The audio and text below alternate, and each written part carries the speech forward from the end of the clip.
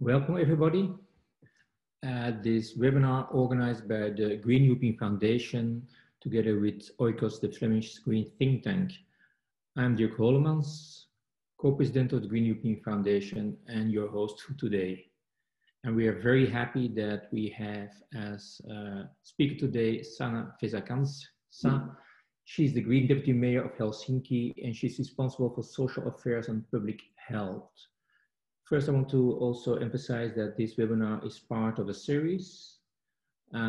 It's part of a transnational JEF project called Cities as Places of Hope in Europe. And the reason why we are doing this project is that we want to develop a more hopeful, positive perspective on Europe. Because sometimes if you look how the member states are fighting in Brussels, and I don't even want to mention the Brexit, you can get the impression that, yeah, things are not going so great in Europe. But at the same time, if you look at what frontrunner cities are doing, then you really get a view of very progressive, ambitious policies, which are not only written down in paper, but are also implemented. For instance, last week we had a webinar with people from Amsterdam and Brussels that are implementing the donut model of Kate Raworth. That's also showing that really things are changing. And because we find it very relevant to have frontrunner cities from all corners from Europe, so to say, I think Helsinki is an obvious choice. I had the pleasure some years ago to visit the city, to talk with Sanna, and I was really impressed by the progressive policies being implemented in very different fields: climate policy, education, public health, food, and so on. And therefore, I will not speak myself much longer. And I'm very happy, Sanna, to give you the floor to explain us about the policies being developed and implemented in Helsinki. Thank you, Dirk, and hello everyone, and thank you for inviting us. We are of course very happy to tell about Helsinki and what we Greens have accomplished and also what we aim in the future. It's actually a quite interesting time also in Helsinki because we will have elections, the local elections, municipal elections in April. If, of course, nothing with the COVID situation will go very terribly wrong, but we really hope and are going to organize, all our actions are geared to organize elections in some weeks already. And of course, it's very interesting time for us, as you all know, with democracy being very concrete when the elections are coming up. Maybe something about myself first, just to introduce myself, and then I have a presentation as well.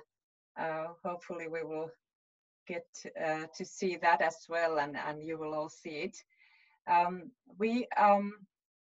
a city councillor in Helsinki since 2009, so more than 10 years, and I have been in my political actions very focused on education, health and social policies. Maybe because of my background, I have been working in different public and non-governmental organizations in field of health and social services. Most recently, before this position, now I have served as a deputy mayor for almost 4 years, and this is a full-time position in Helsinki. But before this, I was working for Save the Children Finland. Before that, in some governmental organizations and also in the UNFPA in Ethiopia. So both international and local actions combined, and very happy, of course, now being able to put this my personal interest and I think also very important part of local democracy, having the good social services and taking progressive social action also in the cities, being able to guide this as a deputy mayor. But maybe I will tell more and go now. Probably, hopefully, you can see my presentation. Yes. Yes, I will go more into detail what Helsinki has, what we have done as a place of hope. I think it was a very good title for this event, and some concrete actions and examples of our climate targets. Also, what we have done in mental health and also thinking of healthy food and public health in general. Let's go to the next. Yes, here is just one picture of one of our health stations in the eastern Helsinki, and I already gave some introductions of my background, so not going to more details on that now, but maybe some details about Helsinki. Not all of you have maybe visited us. I hope after COVID you will have a chance to visit here in the northern corner of the European Union. We are a city of 650,000 inhabitants, and we are growing quite fast. We are a growing city. I think this is very similar to all capitals in the European Union, many other cities as well, that the growth is very, very fast, both coming from other parts of Finland, people to come to Helsinki to study, to work, and of course also from outside the borders, to come to study, to work, to seek asylum, many other reasons and also in Helsinki we have seen a big change. We, compared to many other European cities, we are not so international when you look at the population, but around 15% of our population don't speak other language than Finnish or Swedish, which are the official languages, and of course that growth is also taking place, and we are very happy also that that Helsinki is in many ways getting more international and very connected to other parts of the world globally. Here are all the pictures of green city councillors. We are 21 city councillors from the altogether 85, and we are now the second biggest party in the city council. And therefore we have two deputy mayors, myself and Anni Sinnemäki, who's also our representative now for the position of being also the mayor for the next term. And we have a very good possibilities, because in the other elections last year and year before, when we had the parliamentary elections, Greens were the biggest party in Helsinki. So of course we are trying to be the biggest, and that would mean that we will get the mayor's position. And but if you can see from the pictures, we represent Helsinki, different ages, different genders, different backgrounds, but very progressive and very group with a lot of aims and also a lot of energy to trying to focus on the important things in the green policies. Maybe some words also about the COVID, since it is a crisis that has hit us so hard, not only in Europe but also globally, and we know that it is also something that we need to focus very much in the coming years, at the same time as we are trying to create the hope for the citizens. Here are the infections rate with the orange color, and Touko means starting from March 2020, so first in the in the left-hand side, you will see the springtime, and now the autumn ending in this January.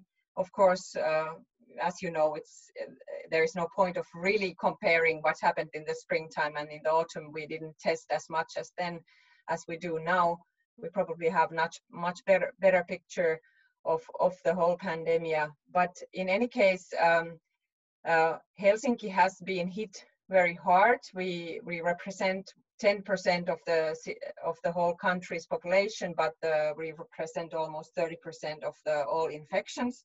So it has concentrated in this capital area. It has concentrated, of course, because we are the most densely populated, and many other reasons. People also travel a lot and all that. We have also the border to the south, to Estonia, where a lot of traffic and people are also coming here to work, and vice versa.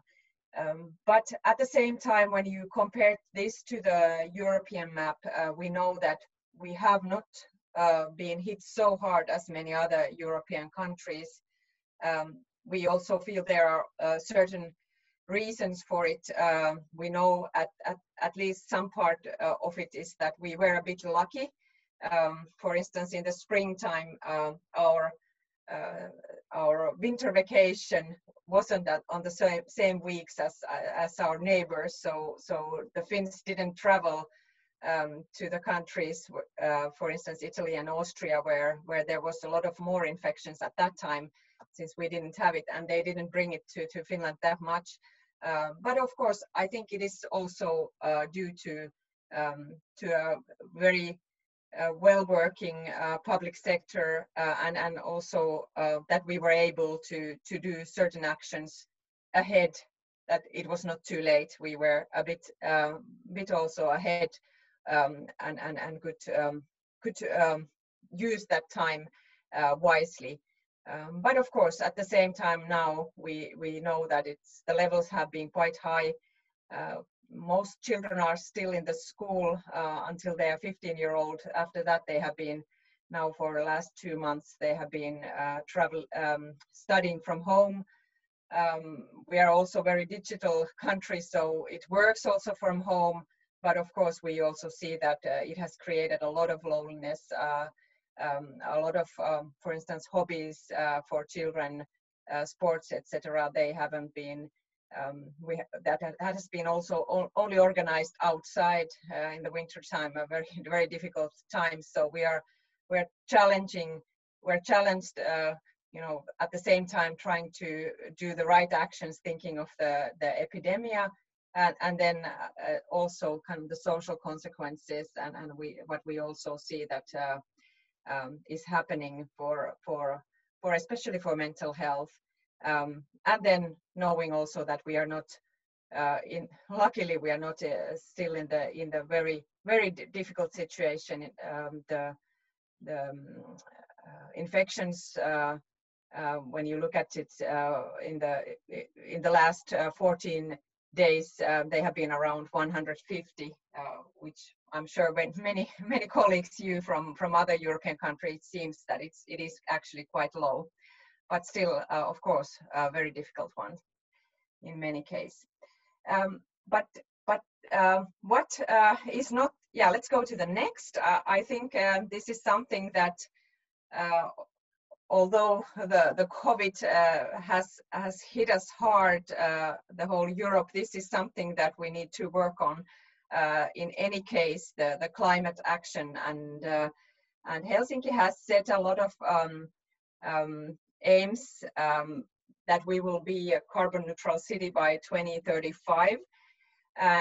And with the green line, you can see the total emissions starting from 1990, and with the orange, the emissions per residence. And we are actually going to a very good directions. This now ends to 2018, but it has actually, we have followed the path like that, but we know that, of course, the last reductions are probably the most difficult ones.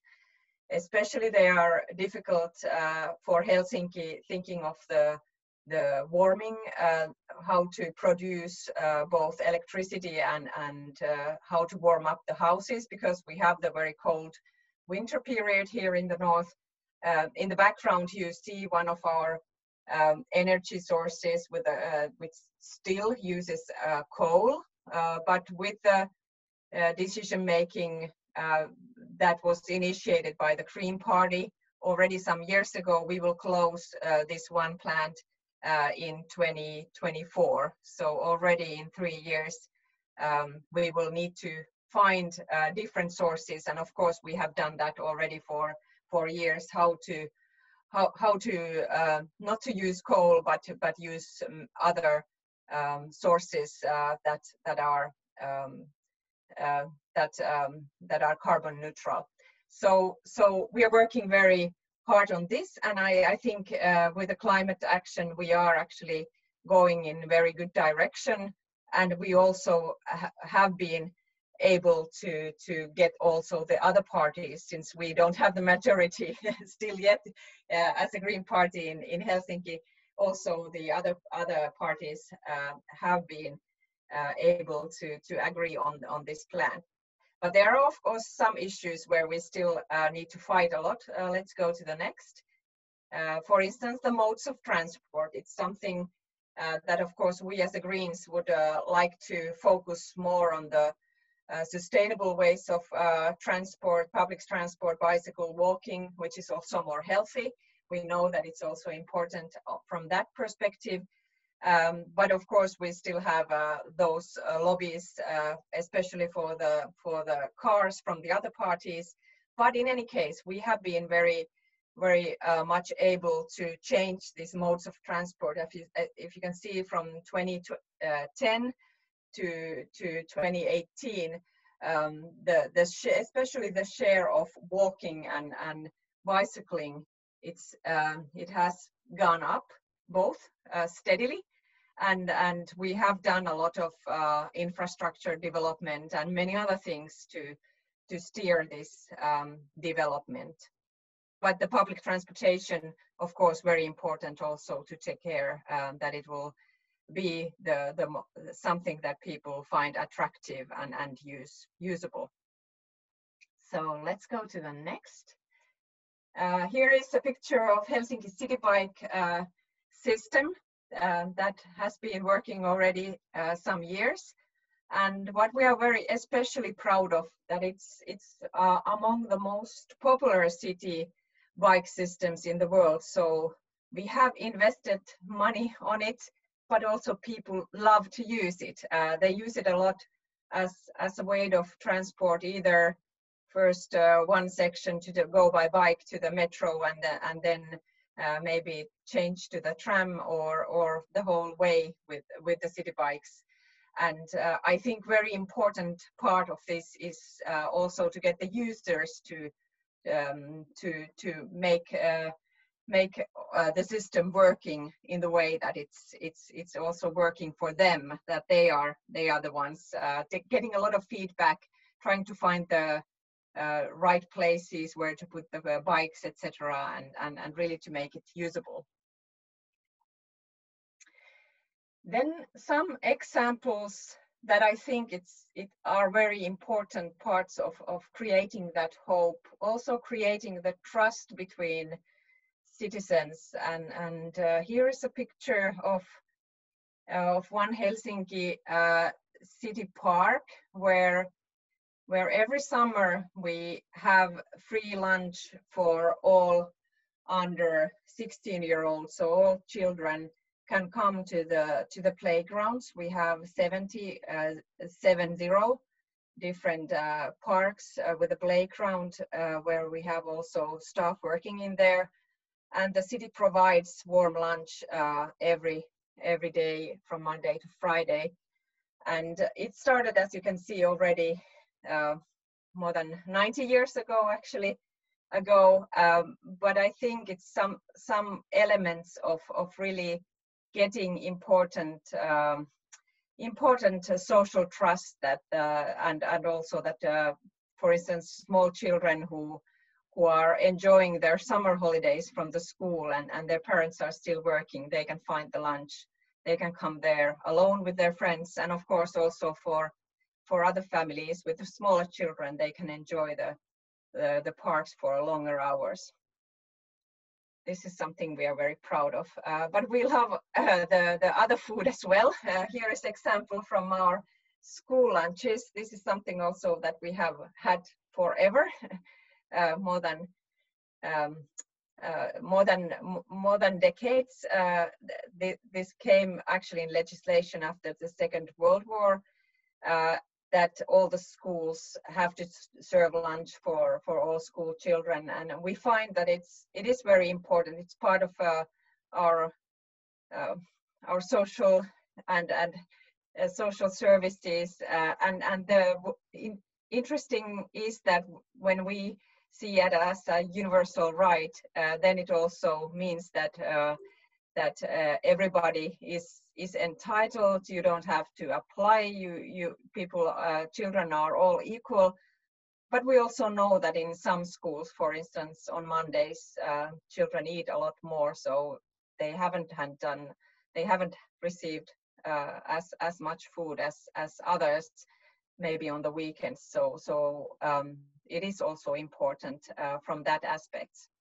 But what is important and interesting from the green point of view, let's go to the next, is that since we have this kind of mass food production from the city, both in schools, kindergartens and daycare, and also in the summertime in the parks, we made a decision already 2011 that schools in Helsinki will have a vegetarian day once a week.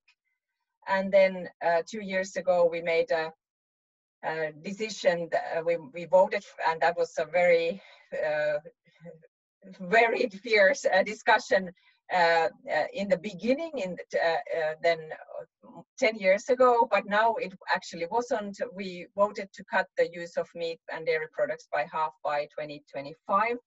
And both of these initiatives were done by a Green City Councillor. I think this also the discussion that it was very heavily debated then 9 years ago, and now it was more easily adjusted, means also that this is something that we can make kind of these very big structural decisions, but we have to start from somewhere, and we have to be also courageous enough to make those goals, and then then it seems to be something that everybody can share. Okay, then the food, of course, is important from other perspective as well. Although Finns in general, we are quite proud of our social security system and the universal services. We know that we have poverty in Helsinki. We also know that we have unequal situations when people also lack even food. This is a picture from one of our food aid centers, and this is a center actually run by the city, invested by the city, where all the disposed food, or the food that either the supermarkets or even the bigger food chain logistics cannot use, and they would elsewhere throw it away. Now it comes to this center, and from there it's then challenged to different NGOs, different churches, different actors who will give the food aid for our residents. And we have done this very efficient way of trying to use this food most efficiently, also to cut the to guarantee the cold chain, so we don't have to throw anything away. Before, the smaller actors, when they are each one getting the food from the local supermarket, they also couldn't have that kind of a very efficient chain. And we have developed it together with the different NGOs, and I think it's very important green initiative as well here in Helsinki. Then maybe some words still about the mental health, because I think it is an important, very important, it has been already for some years. We know that, for instance, it is the most important or the biggest reason why young adults in Finland receive pensions if they cannot study or work. It's due because of mental health problems. I'm sure many of you also see that different mental health problems have arisen. People also are also demanding different services, and the public sector and we as a city responsible of organizing all health services for our citizens, we also haven't been able to fully have all those services that people need. And we have realized that especially in the low threshold mental health services, where you can come for a discussion support, also receive guidance and counseling from psychologists and other professionals, also to get some therapy in case you need more. But what is most important is that people can seek their services and receive the first meeting by themselves. They can, if they need the time, they can book the time, and there is no doctor saying that you are not sick enough, we won't take you here. And this kind of a low threshold mental services that we have now too in Helsinki, we are going to have them in each part of Helsinki to build more of them. And we as Greens, we have been very much fighting for the resources of these, and also that they started from the not the better off areas, but the less better off areas in Helsinki, that they are important kind of services also in the post-corona times, as we know that people are very stressed, and of course the economic situations also bring a lot of problems for the mind. Yes. Then here is a picture from the future. Like I mentioned, we will have the elections coming in April. We will look very optimistic to the future. We want to be the most human city, guiding people through and out of this COVID situation. We know that we both need actions and real actions for the climate change. We know that it was the most worrying thing for the Helsinki city residents before the COVID crisis. When we have done some surveys, what do people fear the most? People feared for the climate change.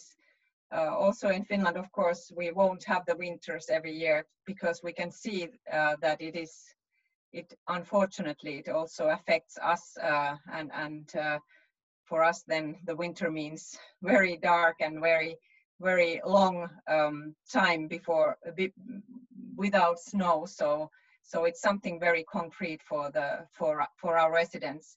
So we need the real action. We need also political decisions that are really concrete and also that take people themselves seriously. And I think, for instance, these examples that I brought from mental health, I think that's something that people really feel that they would need the cities to be very active. I think other aspects like how to find sustainable economies for young people who now, when many of them have lost jobs in the cities, are of course very important parts. And Helsinki has a program how to come out from the COVID crisis, and we of course Greens try in the elections to be the biggest party and then lead this program also in the coming 4 years. So I will probably end here. Here is one picture from Helsinki. I hope we could have organized this here, for instance, in the new Central City Library, Oodi, which is one of the beautiful examples of Helsinki's architecture, but hopefully maybe next year or in the coming years, we will also meet in these wonderful public spaces that are open to everyone, that create hope and also that are sustainable, like this Oodi built a lot of with wood in structures. So hopefully one day you will have a chance to visit Helsinki as well. But very happy to also answer questions and also discuss on these topics or others that this presentation may be raised. Thank you. Okay, thank you very much for this very splendid talk about some elements of policies of the city of Helsinki. And indeed, there are a few questions already in the chat. First one is Linda from UK says, I love Helsinki. She has a question on energy policy. Sanna, you said you will close the coal plants. And so the question is, are tidal wave or geothermal or heat pumps viable options for Finland? So if you close the coal plant, how will you produce renewable energy and heat?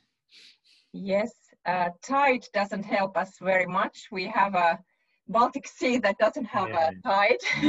That's why I had a difficulty of understanding it, since we don't have it. It's more like a lake, although it is a sea with a semi-salty water.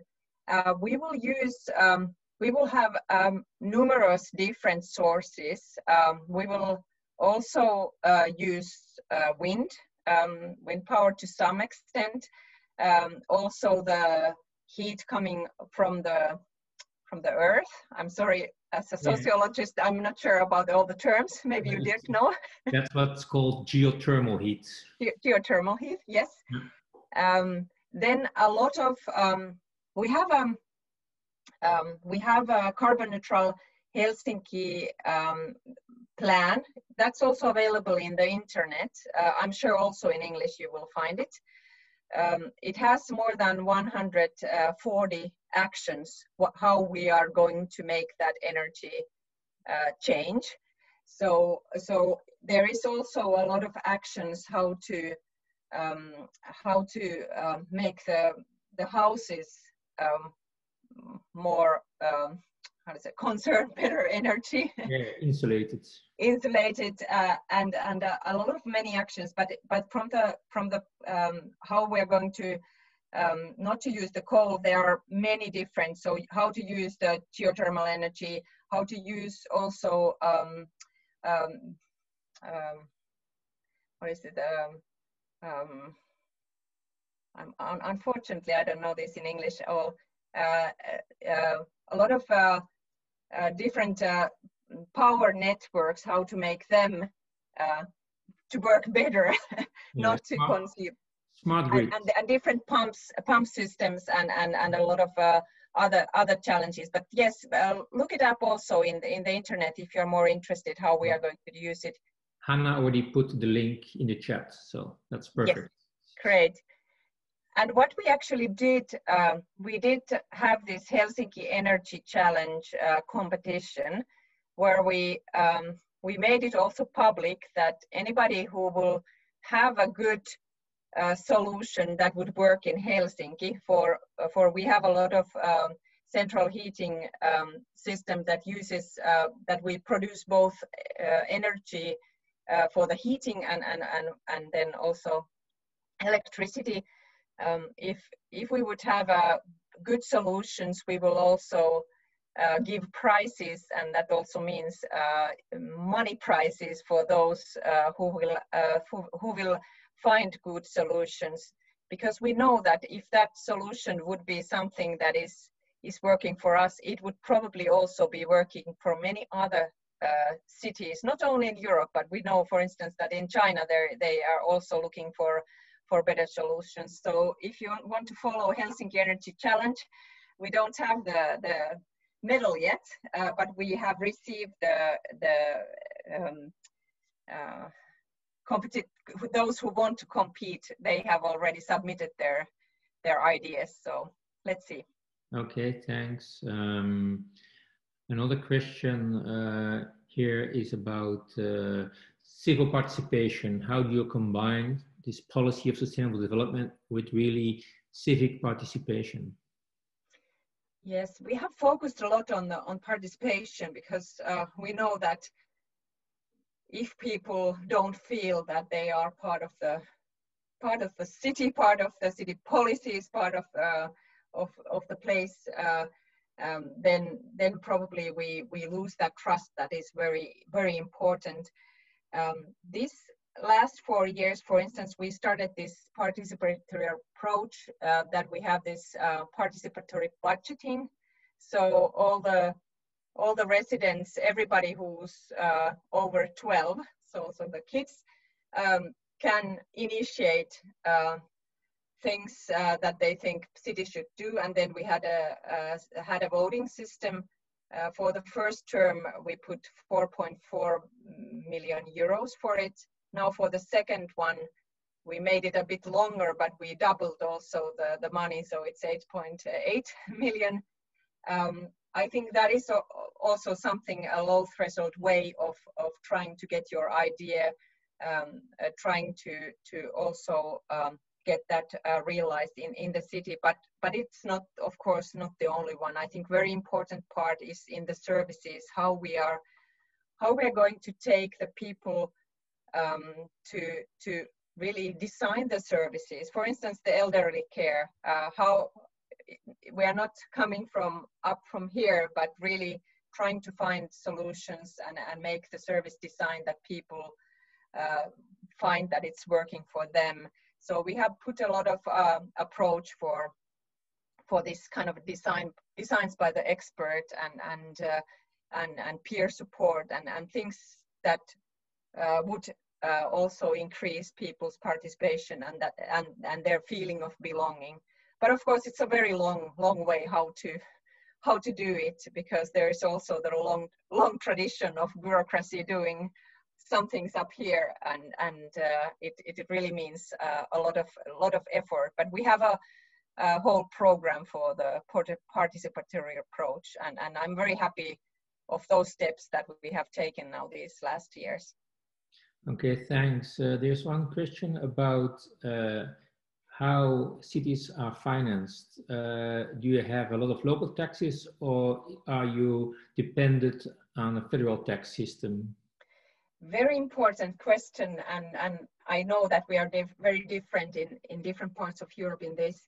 In Finland, we have the cities and the municipalities have a lot of self-governance. So we have the city tax that we tax from both from income, so people's income, and also from companies, and then of course also from properties and the land.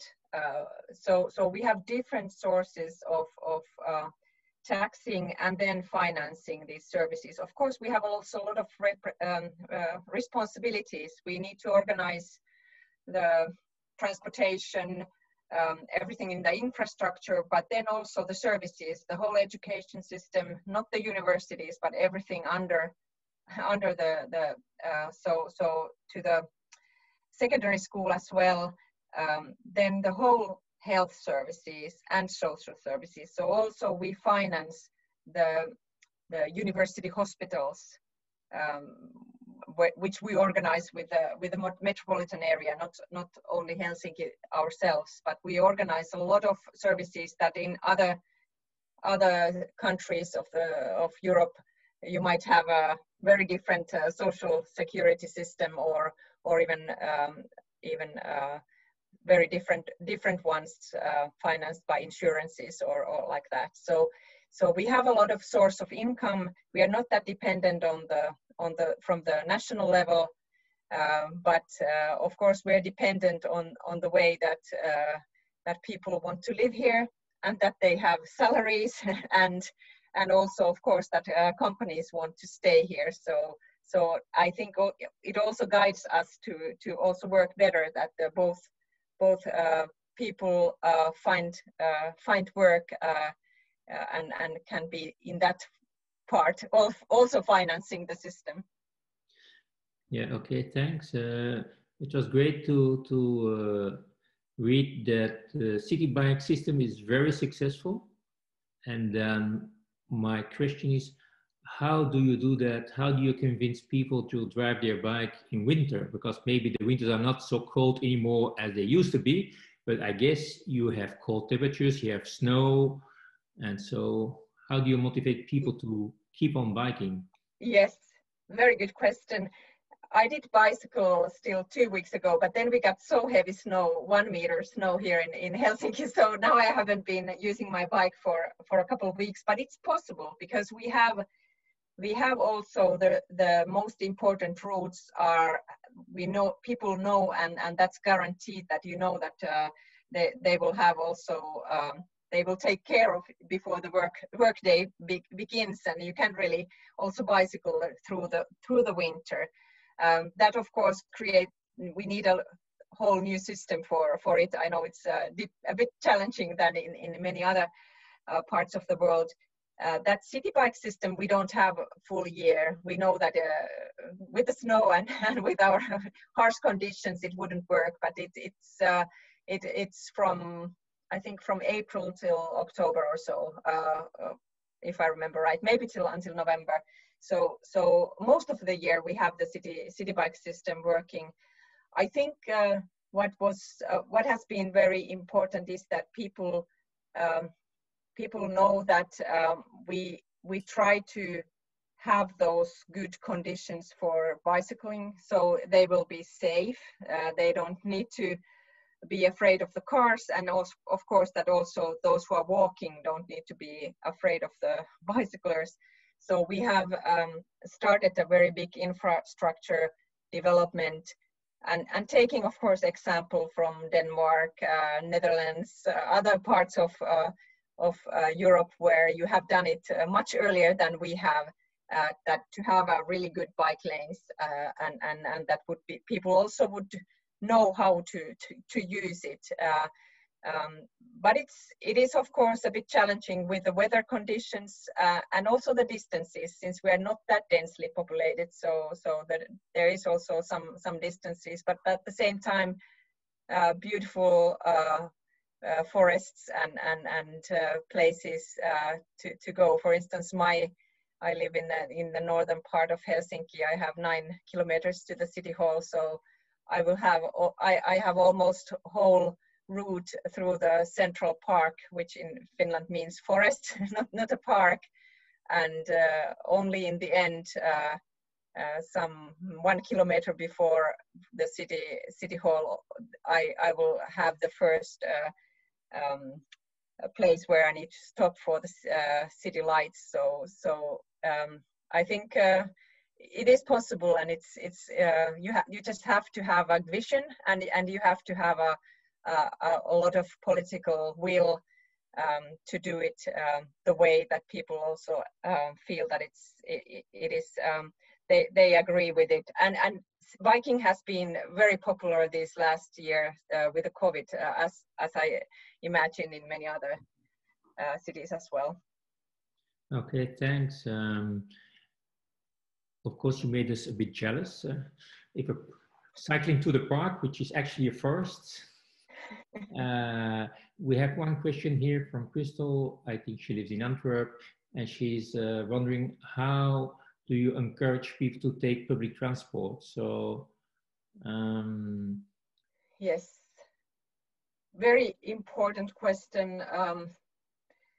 Well, with I think what we have done for a long time is that we have invested a lot in new tram lines.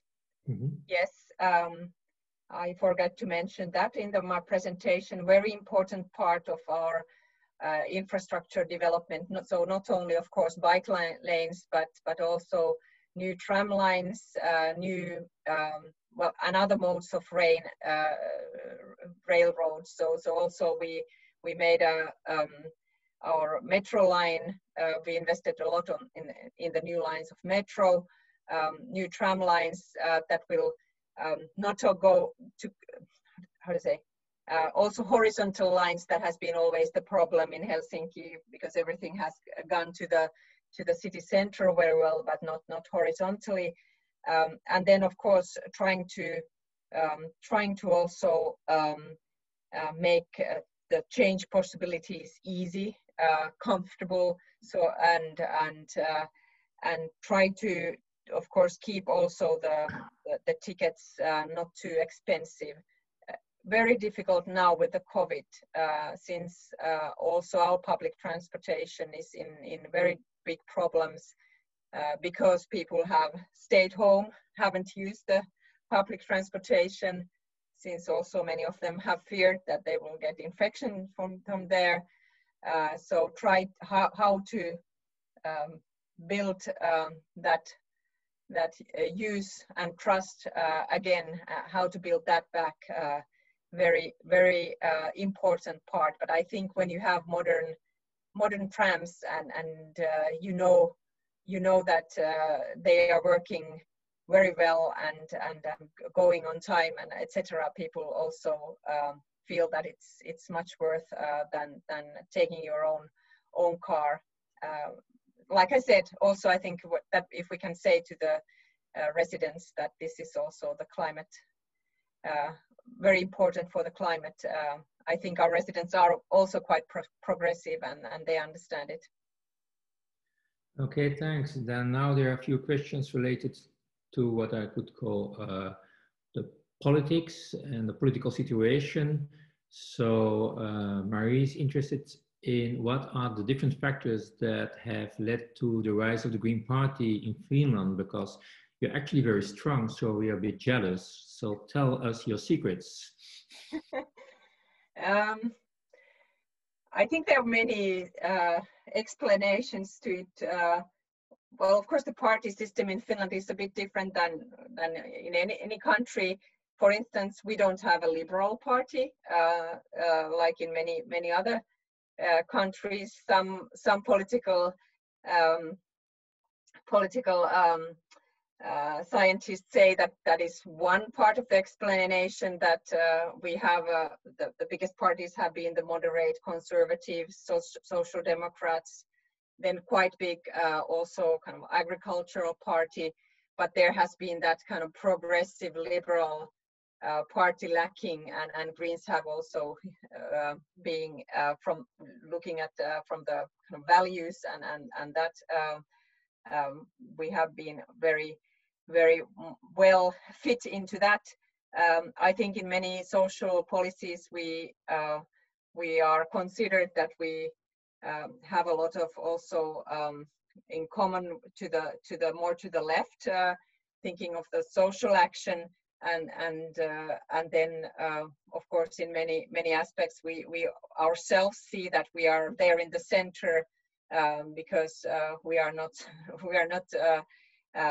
we don't have also that history of from that left right axis. But I think we have been able to work with the different parties. We in Finland, we don't have a dual, we have a multi-party governments always. At the moment we are in the national government, the foreign minister being Pekka Haavisto, Minister for Interior is Maria Ohisalo, who's our chairperson in Green Party, and then we have also the Minister of Environment, Krista Mikkonen, and now this coalition is led by the Social Democrats, but we have been also in the governments who are led by for instance, moderate conservatives or the kind of the central, the agricultural party.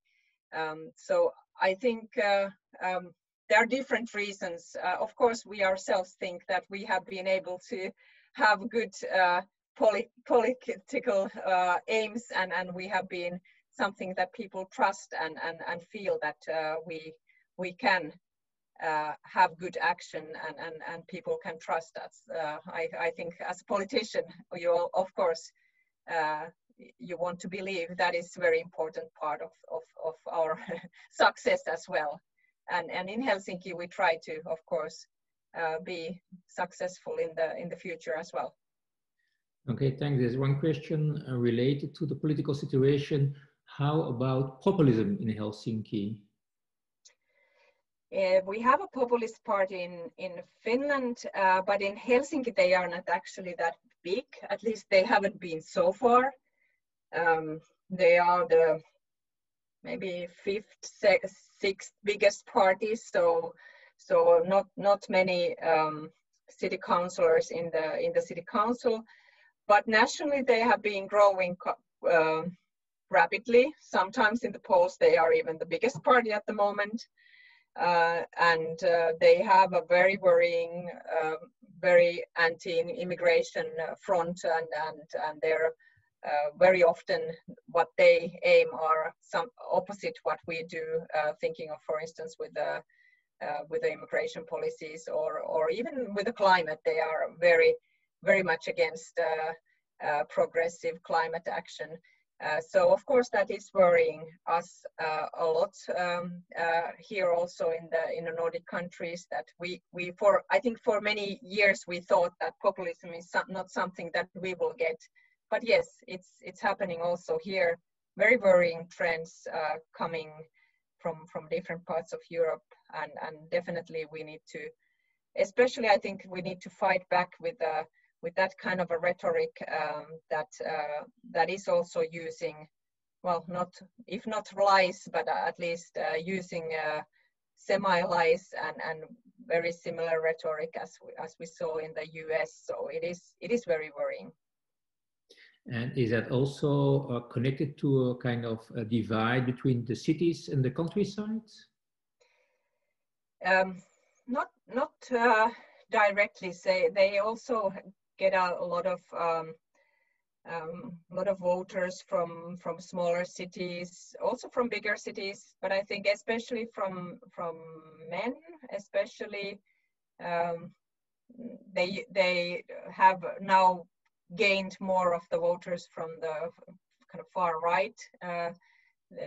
They are not a new party; they were actually old party and a bit different.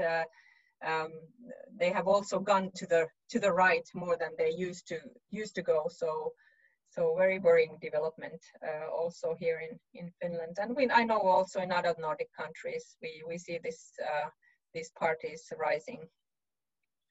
Okay, but of course there are also strong progressive parties like the Greens. Yes. Like, yeah. So I want to finish with the last question.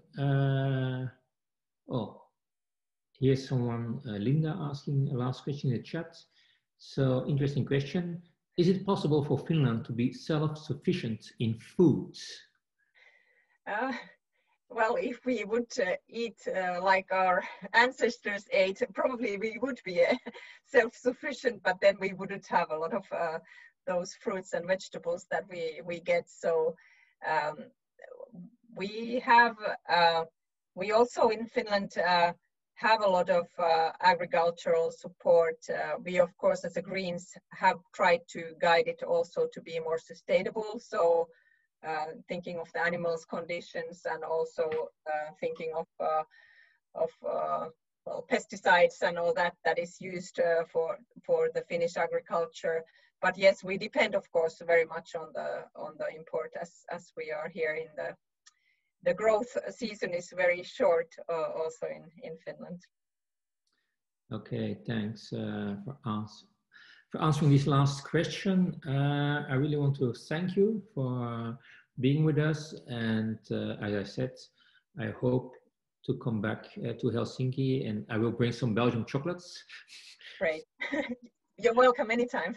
Yeah, and maybe also something to add is that which I find also very important about connecting in a sustainable way. As you probably know, there are really serious talks about reintroducing a night train between Brussels and Malmö. So that would already make it a bit more realistic to come to Helsinki. So I would say many thanks also for the people joining with us. Very relevant questions, and hopefully we see you in the next live public meeting. So thank you very much. Thank you, and thank you everyone for wonderful questions. Thank you. Dirk, kan ik nog even iets zeggen? Ja, zeker. My son lives in Helsinki and he is very active in the cultural field. And I think that could be also one of the aspects of the success of the Green Party, because also in this field you are, as I feel it, much more active than here, the politicians in Belgium. My guess. Interesting. Thank you. Yeah.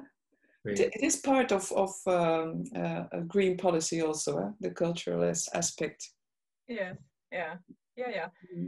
And I think, well, we have found some recipe that that we have been able to combine that environmental sustainability and social justice, and how to combine that. We have been able to it, but of course all the political systems and scenes are so different. So yeah, but like, for instance, the library system, that you have libraries in every small part of the city, it's I think it's very important, because also this enables people to get involved in the cultural field.